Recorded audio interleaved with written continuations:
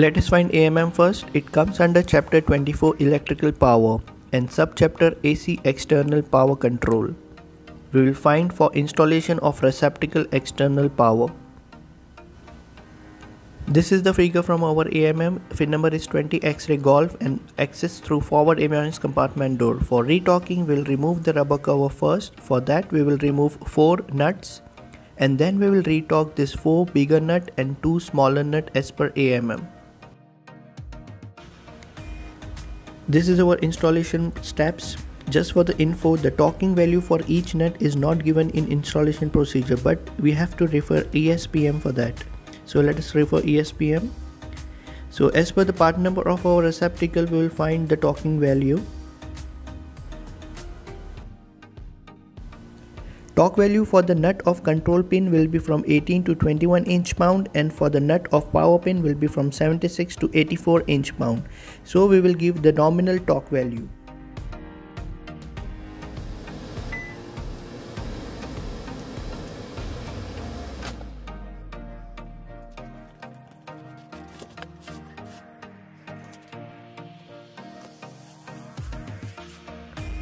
Let us start. We will go through forward avionics access door.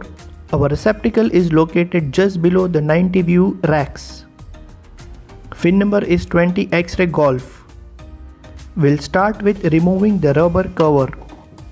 We will loosen all 4 mounting nuts in diagonal pattern.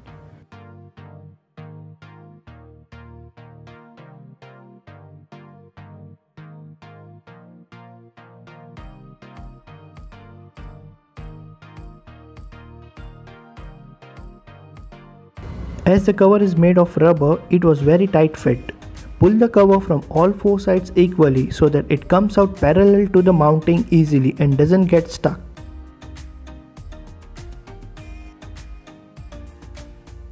So we'll remove the cover and these are the 6 nuts which we will be retorquing it to the prescribed value. Before retorquing, we will just loosen all the nuts little bit.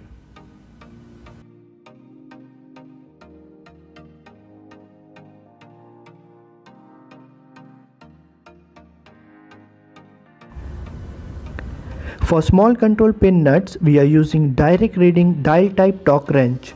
The inner circle is marked in inch-pound which we need and the outer circle is marked with centimeter kilogram. In this type of torque wrench, the needle moves and gives us the current torque which we are giving on the nut.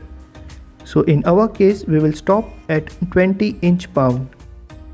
Due to no access, I couldn't take the video from top of the dial.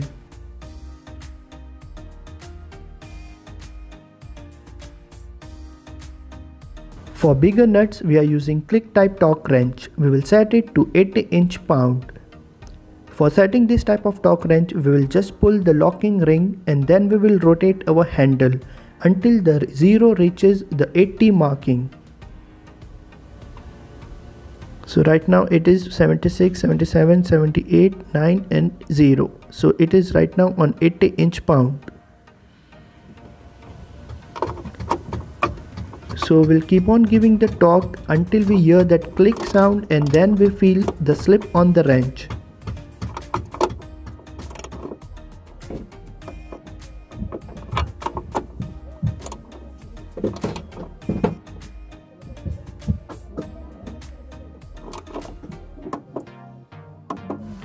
One of the precautions while using the torque wrench is you have to hold it on the proper position on the handle while giving the torque. Otherwise, you will cause an error due to leverage change.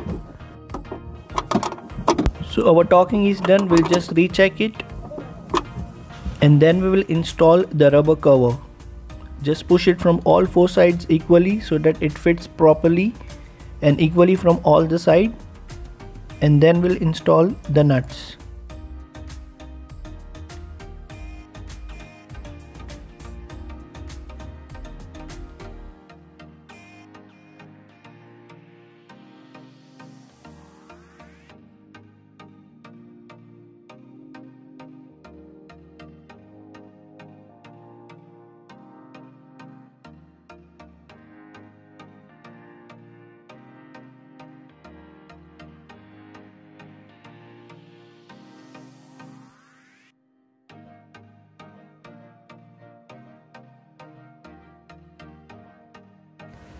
If you like the video, please hit the like button and subscribe our channel. Press bell icon for notification of our latest video.